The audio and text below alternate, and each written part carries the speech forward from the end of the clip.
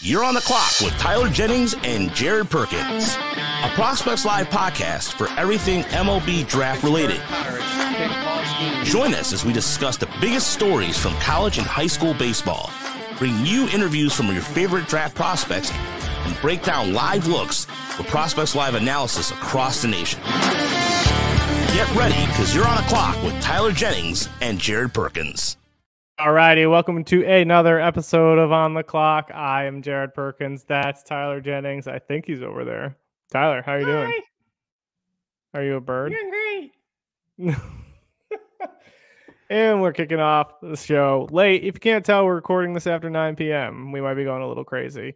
Tyler, how are you doing today? Tyler's very tired. He's got a cider with him because it's been a long day. Love it. Some good, some bad. Work sucked. But it doesn't matter because guess what?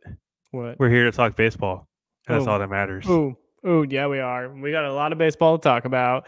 We've had some good performances over the weekend. We had some not so great performances by some schools. Let's get into that first. Wake Forest. They're continuing to struggle. They're now 17-10. They're at the bottom of the top 25 on D1baseball.com.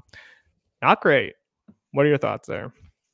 So here's my thing. I think we've talked about it before, but Wake Forest struggles the past couple weeks, and it's like this UNC team. This is probably more of just showing how good of an offense this UNC team is, more than it is just like showcasing how much Wake Forest is struggling.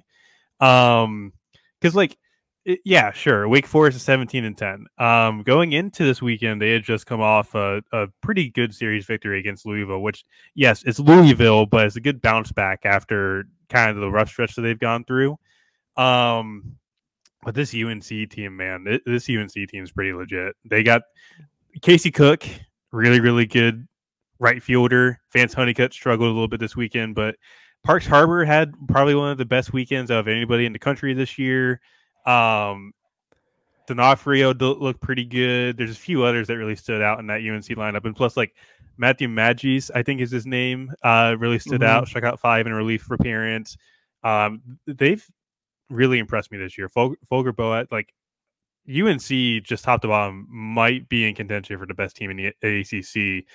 And just with Wake, it's like, yes, Chase Burns got lit up, but he still went 6, struck out double-digit guys again for like the 5th straight week in a row or something like that. Sorry about it. Yeah, like I mean, but that's the thing is like you talk about how good the offense is, right? That they're putting up 9 hits and 6 earned on the best pitcher in the country, basically. Yes, pretty much. And like Josh Hartle is, I didn't even know what happened to Josh Hartle this weekend, but I would imagine he probably got lit up again, didn't he? No, he did not. He didn't. He went 4 2/3 innings, 2 earned, struck out 7. Okay, so not too bad. Not too bad. Because I know they switched the 2 around. I know that much because they wanted to give Hartle, I guess, an extra day of rest. And our so boy, he got Hayden LeFew did not pitch well out of the bullpen. Well, he still got a couple years until he's eligible. Yeah. So like, oof. Yeah, I'm just looking at the bullpen ERAs right now for Wake. Will Ray gave up 4 earned. Ben Chinaski gave up 4 earned. This is on Friday night, Sunday. Sorry, with Michael Massey on the mound. yeah. Who started that game? Again, I think Chinaski was the one that got taken deep like twice in the 9th inning or something. Yeah, absolutely insane. Not great for Wake Forest. They're 4-8 in the ACC play now. I guess the one question I have for you: who are you taking, Wake Forest or Virginia? ACC wise, are you going Virginia here? Maybe Virginia. Yeah. The thing with Virginia, because I did just see them over the weekend against Duke, and like bats are deep. Dude, year in year out, Virginia just always hits. Trying to think, Griff O'Farrell lead off, 3 doubles on the weekend. Henry Ford had a couple doubles on the weekend. Casey Salke was just lighting the ball on fire this weekend. Harrison Didowick kind of struggled a little bit, but you can still see the potential there. For one thing with Didowick, I don't think he's got the arm to really move to like a right field position if he has to go off center. I think he's a left fielder. The arm's kind of pretty iffy. Henry Godbout looked pretty good, though I do have some things to kind of talk about there because like the contact rate's been amazing this year. Yeah. I don't think there's anybody doubting that. The fact that he's hitting 7th in that lineup kind of really shows how deep it is. And with Ethan Anderson behind him in that lineup too. Yeah. But with Godbout, like I have some questions about the swing a little bit, and we can dive into that later. Well, the thing with Virginia is that the pitching kind of hasn't been the greatest this year. Jack O'Connor's no longer going to be pitching this year. He tore his lat against either Wake Forest or he may have done it during the Pitt series. I can't remember which one it was. But he's been confirmed to be out for either a significant amount of time or end of the year. I can't remember which. And like Kevin Jackson's performed pretty well. He was probably the best starter they had this weekend. Kind of just a mixed bag results for that team. And like Jay Wolf will kind of struggle to get Duke on Sunday, 2 quick outs and then kind of just lost command and it really kind of faltered. So they don't have the arms to kind of really go against some of the heavyweights, but excuse me, the bats in that lineup, man, just 1 through 9, they all rake. That's the thing, is that they're either going to outslug you or they're going to lose. That's their basically options. Yeah. You talked about Godbout a little bit. I saw him against Wake, and he was impressive in some sense where like there wasn't a lot of movement to the swing, right? But I think he does get the ball on the ground sometimes a little bit too much. But when he was facing Chase Burns, man, he like just turned on 99 up in the zone. And there was no movement to the swing. He just got barrel to ball really quick. Yeah, I think you nailed it on the head there. Because my thing with Godbout, and I'll pull up a video here kind of like to show what I'm talking about here. If you want to put it in there, you can. I just put it in. But this is the double he had, I think, against someone on Saturday. I can't remember exactly who it was, but you can kind of see what we're talking about when there's not much movement. Like the front legs kind of opened up a little bit. Like you can tell right there. And for me, it feels like it's a lot of upper body strength more than it is anything else in the swing. Like there's it's not much getting in the legs. Yeah, there's not much lower half movement. It's a little stiff. But he does such a good job of like keeping barrel on ball. He does a very good job of seeing spin. He can recognize pitches, which is great. And I think he's one of the better 2025 bats as a result, and he can play a really good second base. But I would really like to see some more lower half usage out of that swing, mainly because I feel like he's going to get more power out of it. And I think it's going to look not aesthetically pleasing. Like I already kind of like the swing as it is. It looks good. It's just that lower half looks stiff. It doesn't feel like he's getting much usage out of it, and it's just all upper body. Yeah, you imagine a team that takes that though and finds it, and if he can find that power in that lower half too, I bet you that's something he's going to see this offseason too, going into his draft year. Be like, oh yeah, that's what I want to get adjusted. He's probably going to be a USA guy, to be honest with you. Which is fun for me because I don't have to travel 5 hours to Charlottesville. But I just really want to see something used out of that lower half. And if he does, cool, perfect. This is probably one of the best ACC bats next year. And if he's hitting for power, thumbs up from me. Yeah, and that's the thing. It's like I think your critique is kind of fair too, because it's like there's so much good in that swing. It's just getting that one little adjustment to really take it to the next level.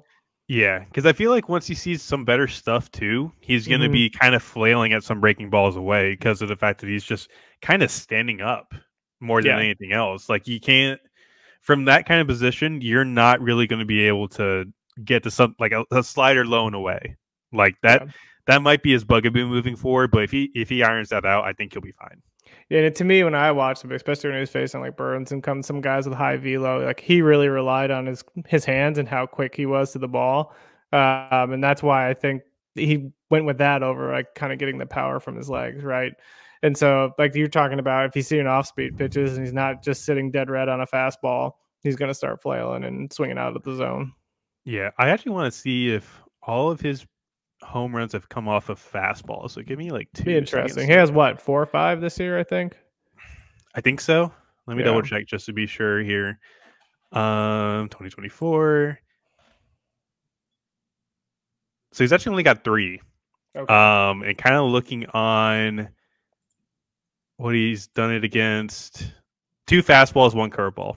So he's kind of letting the pitching supply to power because There's nothing wrong with that. That's usually what you're taught to do is let the pitcher supply the power for you, and then just swing easy. It's kind of like the same thing with golf. Like you swing easier, there's not too much movement to where you're kind of out of control. But I mean, it's going to be interesting to see how he adjusts as he matures and he starts to see a bit more advanced stuff. Yeah. One other guy I want to talk about. I got some video here that you got, Griff O'Farrell, because I really like this kid. I know you do too. We'll mute that. That wind is going. Oh God, yeah. Saturday was windy. Sorry, I think it's Tuesday right now. I'm losing it. Talk about a good approach at the plate. So here's my thing with O'Farrell. I really like the bat the ball. It's a lot of contact. He's going to focus on contact more than power because he's added about 10 pounds of weight, but also it's kind of like it's still maybe like fringy at best, depending on how much more weight he adds. He does chase a little bit, and he's a bit of a quote unquote free swinger a little bit. Mm-hmm. And I guess that really kind of applies to the rest of that Virginia lineup too. Like Casey Salke swings a bit above average. Harrison Didewick does the same thing. And they're all kind of really aggressive, but also at the same time, like they're all having, contact rates over 80%. Yeah. So it's like, it's a give and take situation, but with him, it's like, it's going to be a potentially 55, 60 hit tool with maybe 40, 45 power and the ability to really play up the middle. Like, I didn't think he was really a shortstop coming into the weekend. I have come away from that weekend thinking this is a guy that's like dead set on becoming a shortstop at the next level. He looks really good. I mean, the only knock I'd have on him is his arm, but it was kind of average from what I was seeing. But I mean, he makes the plays. Like he can get lateral left to right, and he's going to make the plays. It's a lot of range. It's a lot of range for the kid. And like, trying to think, he had a play up the middle this weekend on a ball from Ben Miller. It was kind of like a jam shot up the middle. Slide on the run to his left, get the ball, and then just no look glove flip to Godbout at second for the force. That was a really good play. Yeah. That was a really good. That kind of sold me on like, okay, he's got the range for his position. What's the arm look like? I think we have that video too, so we might throw it in here. Yes, we do.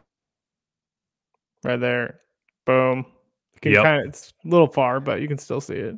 Hey, I tried my best to get the camera adjusted for it. All right, let's. It looks great. I love it. I love the angle because you get the center fielder too. But like, I think the biggest question you said was the arm. I think the arm's definitely a lot stronger than what it was this time last summer. Because collegiate, I kind of had questions like, okay, does the arm strafe really work at shortstop? Because he was kind of struggling to get across the diamond a little bit. Now it's kind of like, okay, he's the handwork, the footwork, and now he's got the arm strength to really get across the diamond. I think somebody's going to try him out there until maybe a better defender knocks him off the position, but he'll stick up the middle, I think. Yeah, he's got the range I wish Matt Shaw had, or wish that Matt Shaw would have. If Matt Shaw could have that range, he would definitely be a shortstop at the major league level. 100%.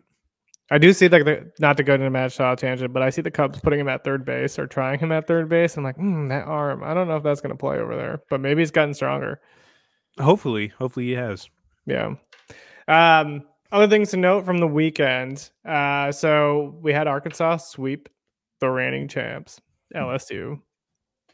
Not great, but it's also the number one team in the nation right now, Arkansas. So tough look for LSU. They came in a lot of polls at number one to start the year.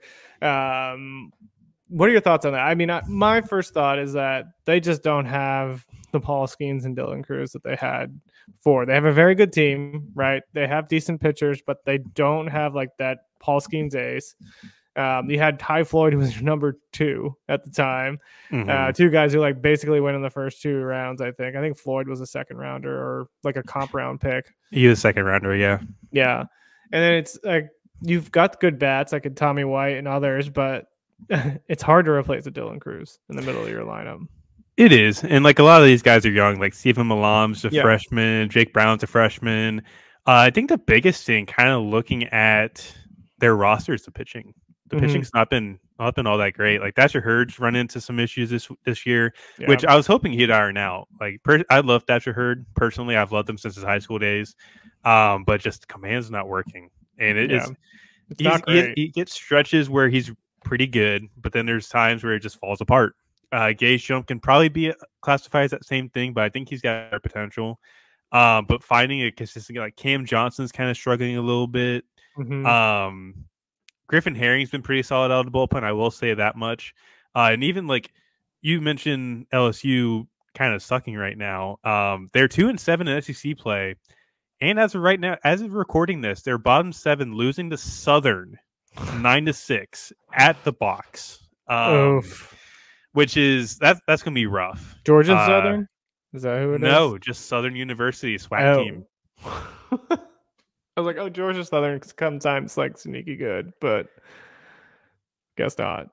Yeah, and just looking at that right now too, like Cade Anderson is kind of like an underrated midweek guy for them. He's eligible next year as a sophomore. He struck out 6 in 2 innings, but kind of did get lit up a little bit, allowed a home run.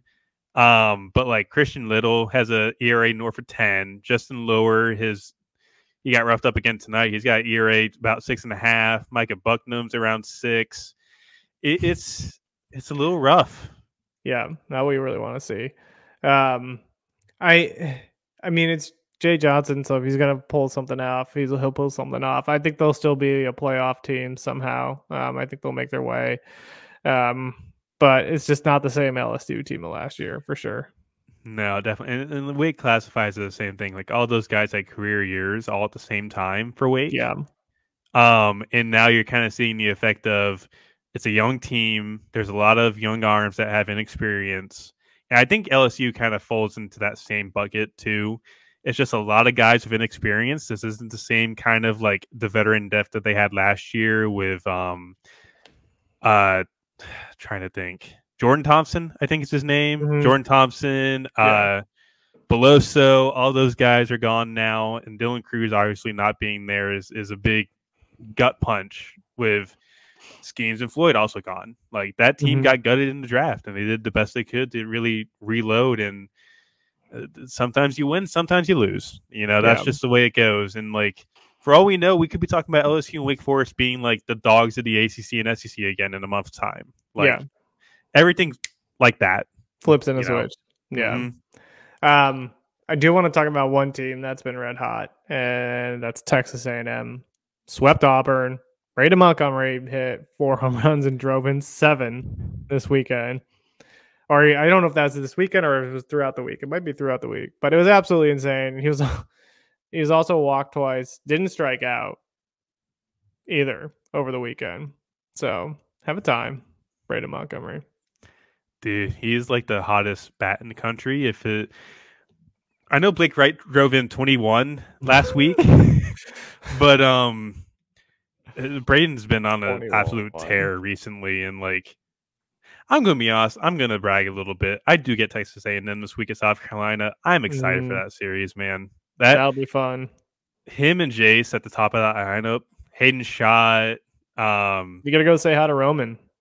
Yes, Roman. I need to get him to like actually join me for golf. I think that would be a fun little like little side session they kind of have. Like maybe make my debut on his YouTube channel. Like have some fun with that.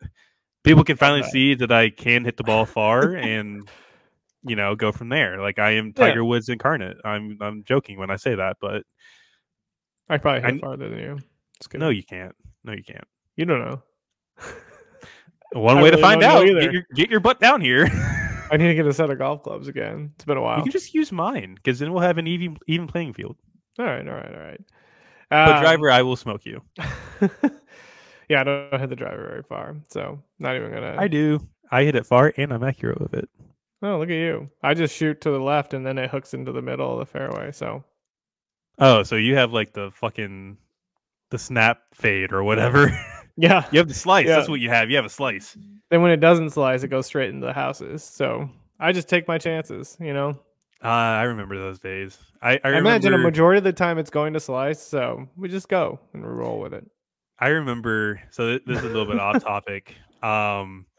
There's a time where I played at this course called River Ridge, which is local here in Raleigh. I like the course. It's tough. It's made me want to snap my clubs a couple times, but there was one, I think it was the third hole.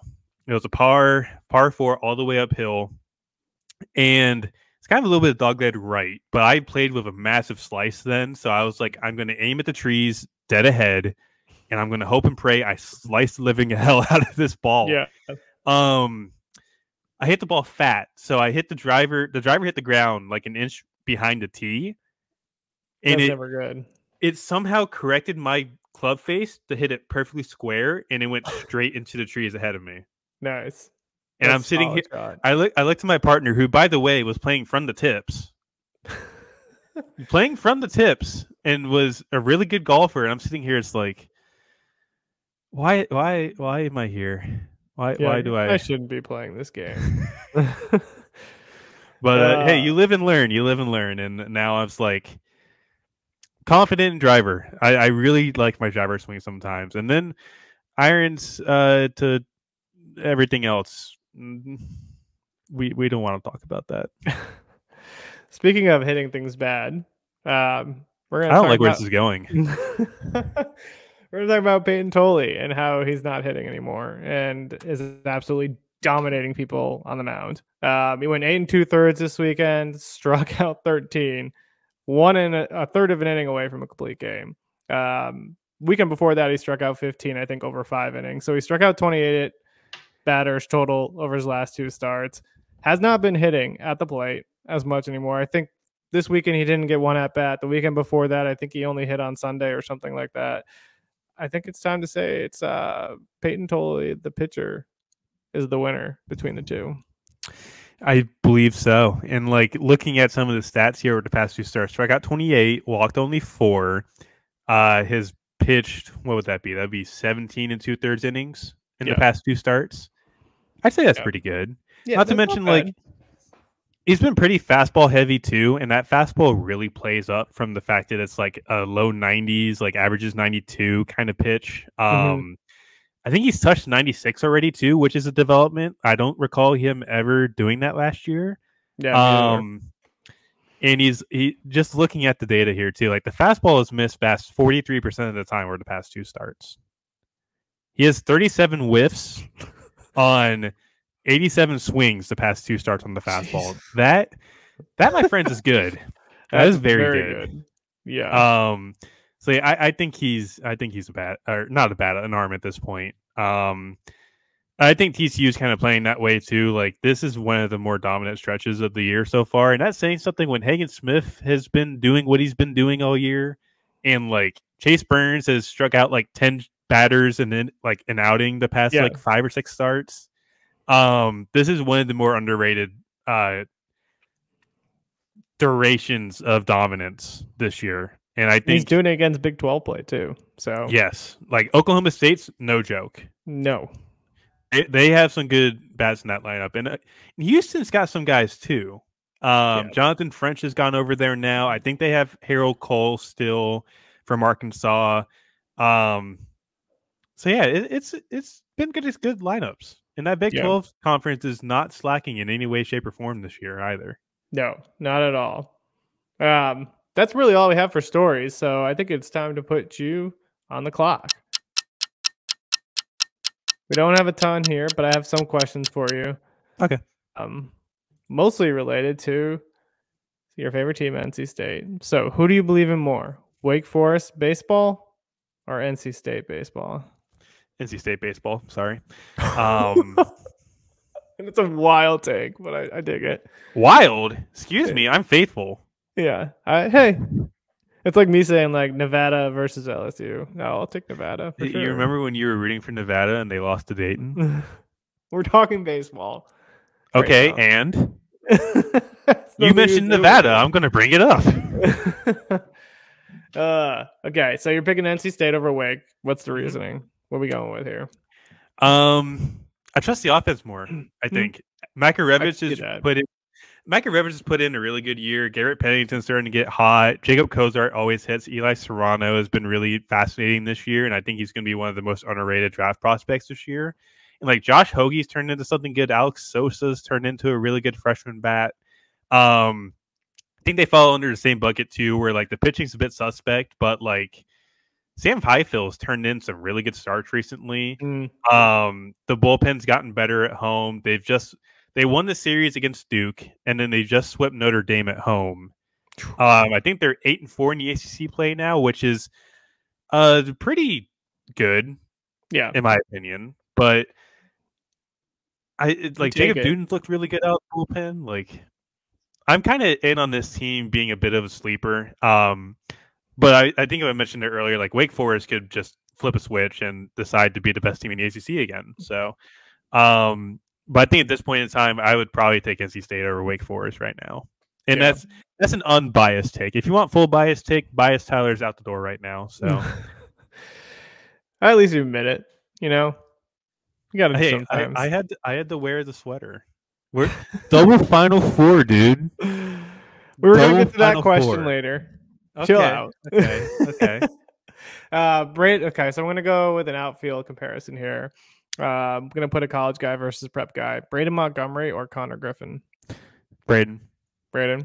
Yep. Yeah. Give me Braden. I think the biggest thing with Braden is like obviously we've seen the uptick in power this year. It's incredible bat speed from the left side, and the right side is usable. Like I think he could definitely be a switch hitter at the next level. Because I think there were questions even coming into the year that like this could be a guy that just drops switch hitting completely and just stays a lefty. And I'm not saying that's not going to happen still. I think at some point he may have to drop the right-handed stance. I mean, we're also talking about an 80-grade cannon in right field that could. I think somebody might even give him a shot this like try out in center. I could definitely see that happening. I'm just fully in on Braden Montgomery at this point. There's a reason why he's in the top 5 on our top 200 because I think it's just he's really put himself in a position to where he might be legitimate 1-1 conversation if he's the right price. I think Cleveland might be able to take that and run with it. Love it. One more question before I get into the final one. Since we have Caleb Bonemer on this week for interviews, what's the biggest prep update you got for us? Biggest prep update, as in like performances, rises up the board. I don't know about performances per se. I talked about this morning with somebody, and I'm going to name who it is. Jordan Schusterman from Cespedes Barbecue Podcast. Those guys do an amazing job. But he asked me to kind of like the same question. Who's the guy that's really kind of popped up on your board a little bit? Who's someone that could be a top 100 guy by, late May, June? Cole Gibbler from Missouri, Blue Springs High School kid. He was kind of on our radar a little bit last summer because he went to area coach, pitched really well. He was more like an 88, 91 kind of guy. I even told Jordan, like, he went to the same showcase as Anson Siebert when he was throwing like 98. And Gibbles was, I call him Gibbles, by the way, because I'm a Pokemon freak. But Gibbles was 97 in a showcase environment. I'd love to see what that kind of looks like in game. And he's got a really good breaking ball and a changeup that's really developing. I think he could be a top 100 guy when it's all said and done. I think Cole Gibbler. Sorry, I have to get that right. Gibbles. I hope that's his actual nickname. If it is, I'm going to be so happy. But I think Gibbles is going to be a guy that's in the top 100 at the end of the year. Love it. My last question for you. Will NC State basketball win the national championship? Which one, men's or women's? Men's. Men's? Yes. Zach Edey has no shot against DJ Burns this weekend. I'm sorry. Women's side, they're going to beat South Carolina and get to the final. No, they're not. And they're going to win it all, too. Yes, they are. They've beat South Carolina before at South Carolina. This was a couple years ago. I'll give you the men's, but I'm not giving you the women's. No, we're winning both titles this year. I don't want to hear any slander. Zach Edey stands no chance against DJ Burns. And then the ladies, here's the thing. The ladies played on a court that was not, like, the three-point lines were different on each side for whatever reason. But we got stuck with the side that was longer first. And we had, I think it was, I can't remember. I think her last name's James. I think Aziza James, I think. I can't pronounce her name for the life of me. And if she listens to this, I am so sorry. But you also just went off, girl. I think she went like 6 for 6 from 3 on that side of the court. I like, yes, fully give me titles from both teams this year. I am fully invested. All right, if you're a betting person, listen to Tyler's advice. All gambling advice. Take NC State everywhere. No, don't you dare. Don't put that juju on me. Not gambling advice. We'll leave it at that. I'm a passionate fan. I'm not a gambling extraordinaire. So no, neither of us are. Before we turn it over to that interview with Caleb Bonemer, who is coming in at number 2 on our top 100 prospects for prep, and then he's number 15 overall. 15 overall, number 3 on prep, because Orlando's one ahead. Got it. Awesome interview. Great kid. You're going to really like that. We do have some new things you should check out. Again, the MLB Draft 2024 class, top 200 prospects board is out. You get the first 20 for free, $5 to subscribe. You get the full 200. We have some new videos on the website. Avon Cabral from Brian Recca, Northeastern pitchers of 2025. We got Ethan Anderson from Virginia. Mackin Winslow was on there from Duke that Tyler got, Tristan Smith from Clemson, and I know Tyler's going to have some more video from the Virginia Duke series, so be sure to check out all the hard work everybody's doing, and until next time, we'll see you. Alrighty, we are here with another awesome interview for On the Clock, powered by Prospects Live. We got Caleb Bonemer out of Okemos High School in Michigan, UVA commit. We're really excited to have you on, Caleb. How are you doing today? Yeah, I'm doing pretty well. Thanks for having me on. Yeah, I appreciate you taking the time to join us. The first question we kind of always ask guests are, tell us a little bit about your journey, because not everybody knows who you are. Give a little bit of background on yourself and kind of how you got to where you are today. Yeah, for me, it started a lot with my family. Growing up, playing with my dad, playing with my brother. That was kind of my upbringing in the game. Being able to play with my brother and his friends, because he's a few years older than me. So that's kind of how I got developed into the game. But yeah, other than that, just once we hit the showcase circuit, traveling around the country and all that type of stuff. But yeah, being a Michigan guy, especially in the winter, it can get tough because you can't get outside all the time. So yeah, we're always trying to get on the field whenever we can. Just trying to put in the work and get better every day. Yeah, just being from a cold weather state, talk about that a little bit, right? Because I'm from Arizona originally, so those guys have all year round to kind of train and play. What are some of the things that you do kind of to get yourself in shape when you have those cold weather months and things like that?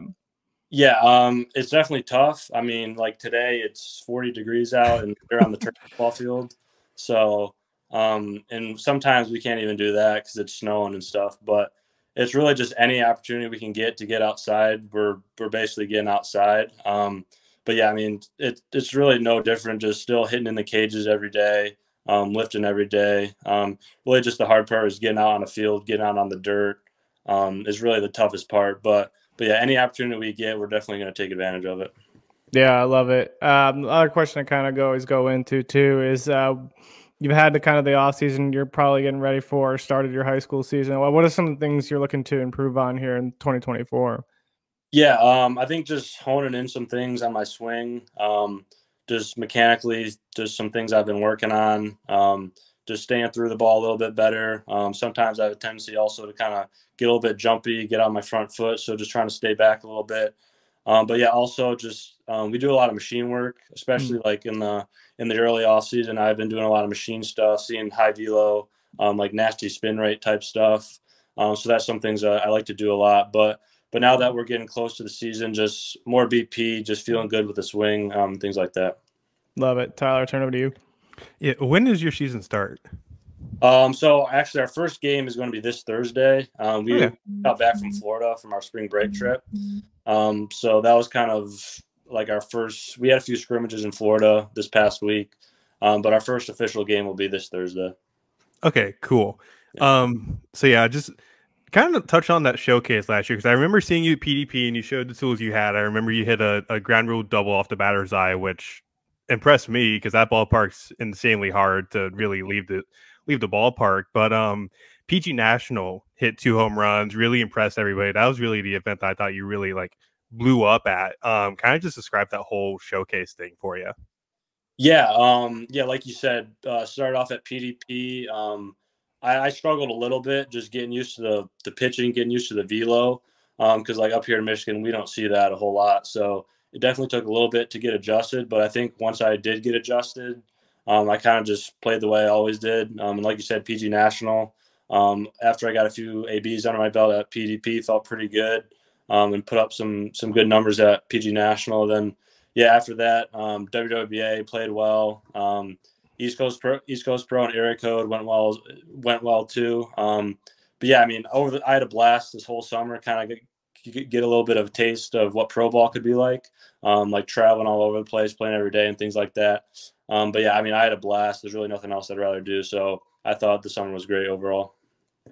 Perfect. And I did want to ask, just like getting to recruit with Virginia. I've spoken with Brian O'Connor. I absolutely love the guy. Kind of give your take on like your connection with those guys. Yeah. So for me, it started in like 7th or 8th grade. I went to just like a regular old camp. I got an email and we were like, why not just go try it out, see what it's like. But then I really started recruiting me like freshman year. I got connected with them with my summer coach, AJ from artillery. Started having calls with them. Then went to another camp. Yeah, we just felt really comfortable. The coaching staff, McMullen and O'Connor, you couldn't go wrong with it. And just the way they play the game, the culture there, just everything about the school really couldn't go wrong. And some that we didn't want to pass up on. Yeah, I live in the Virginia area, and I got to a lot of the games there to scout, and it's just that lineup just always rakes. Yeah. Every single year in and year out is absolutely insane. Mm-hmm. Next question I got for you is, so we always want to focus on kind of who you are outside of the game. So what are some of the passions that you have away from baseball, just kind of get your mind off of baseball and kind of get away from the field? Yeah, for me, I like to golf a lot. Yeah. Over the past 2 years, it's something I've started to do a lot more of. Me and my buddies, whenever it's nice out and we got some time, we'll usually head out to the course and play. But yeah, golf is kind of something that it takes me away from the game, but it also kind of helps me because there's also a mental aspect of the game that I like. It can relate to baseball. But yeah, I'd say golfing is definitely one of my bigger hobbies outside of the game. You'll have some good courses in Virginia for sure. Yeah, for sure. Yeah, we got to play at the course at the school, and it was pretty nice. So yeah, it's pretty sweet. Are we talking like Tiger Woods skill level here, or are we like? No, I mean, I'm not like super crazy. I mean, like I'd say shooting in the 80s is kind of where I'm at right now. But yeah, I mean, if I could get pretty good, that'd be pretty sweet. Oh, so you're about the same level as me right now, then. So. Yeah. Jared, do you think we should go ahead and get like a golf tournament set up here? We should. I mean, I played all the time when I lived in Arizona. So. Okay, so you're going to be the hot shot here. You're going to like tee off on everyone. No chance. I haven't played in years. I get absolutely smoked. So you talked a little bit too about some of your family, your parents, your brothers and stuff like that, kind of as mentors. But who've kind of been some of your biggest mentors kind of on your journey through baseball? Yeah, I mean, I'd say, yeah, my family. I mean, everything I know, learned from them. And yeah, I mean, like I really haven't had many like big time coaches. I mean, over the past few years, I've been able to work with Hunter Bledsoe, who's my advisor. Learning a lot of good hitting knowledge from him has been great. But I mean, growing up, like I never really had like any hitting coaches or fielding coaches or anything like that. So it was really just me, my dad, and my brother. But yeah, I mean, my strength coach has been great. Started working with him. I think my sophomore year down in Detroit at a place called 2SP. They do a great job there. But yeah, I mean, like I said before, most of my bringing up in the game was just my dad and my brother just kind of just having fun, and that's kind of my upbringing in the game, really. Yeah, and I guess the other question I have too is you talk a little bit about how fun the game is and stuff like that, and then kind of how you went to PG National, all these other places, and kind of your name skyrocketed. So when did it kind of become a reality to you to like that the MLB draft might be something that's on your radar? Yeah, I mean, yeah, I'd say definitely this summer and kind of within the past year. But I mean, for me, I always knew I was a great player, and I just I never really got to go to these like national events. Because actually my sophomore year I got hurt and I didn't play at all that entire summer. So I kind of missed out on a lot of stuff that would kind of put me up on all these boards.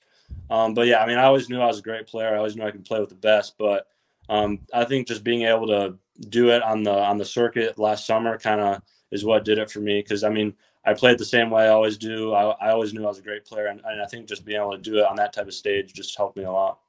Love it. Tyler, I'll turn it over to you before we jump into some rapid fire questions. Yeah, I love the confidence, first off. Secondly, working on defensive positioning, because I know you've worked at third base and shortstop. Has there been anything you've really focused on in terms of like improving your range or athleticism in those positions? I mean, I think my athleticism is kind of something that's kind of natural for me. I mean, I've always played short growing up, things like that. But yeah, I mean, just developing speed as a somewhat of a bigger guy for shortstop. Yeah, I mean, I do speed work twice a week, and my speed is something that I take pride in my game. But like defensive work, some things I'm working on right now. Kind of some glove presentation type stuff. Because sometimes I'll kind of get it down there late and kind of get messed up with that. But yeah, and just kind of attacking the ball, working through the ball, just normal things like that. Just trying to stay sharp. But yeah, I mean, like I said, if we're up here, it's tough to get on the dirt. So I'm still trying to get acclimated back on the dirt field because I haven't really been on a dirt field yet. So we've been taking a lot of stuff on the turf, but yeah, I'd say just trying to get back in rhythm with the game, back in rhythm with the dirt is kind of what I'm working at right now. Love it. Cool. All right, we're going to go into like 3 rapid fire questions here. We always add and put you on the clock. So the first one is, what's the go-to restaurant in your area for you? For me, I like Pancheros. It's kind of a Mexican restaurant. It's basically Qdoba, but okay. But yeah, it's basically Qdoba, but a different brand. But yeah, I like that a lot. Love it. Go-to sport that you like to watch outside of baseball? Honestly, probably golf. Yeah. I like watching the majors. I like watching the Masters a lot. That's coming up. So yeah, probably golf. Who would you rather have, Max Homa or Rory McIlroy? That's tough. Probably McIlroy. My favorite guy is Koepka, though. He's my guy that I like to watch a lot. But yeah. Yeah, Tyler, you got one? And now I got to ask, since you mentioned Koepka, PGA or Live Golf? I'm more of a PGA guy. I mean, I do understand the Live because, I mean, you really can't pass up that money. But personally, I'm more of like a historic, like achievements type guy. Like I'd rather like win a bunch of tournaments and things like that. But yeah, probably PGA. Hey, yeah. Cool. Love it. Caleb, we can't thank you enough for taking the time to join us and On the Clock. We're wishing you nothing but the best of the upcoming season. Looking forward to everything you accomplish.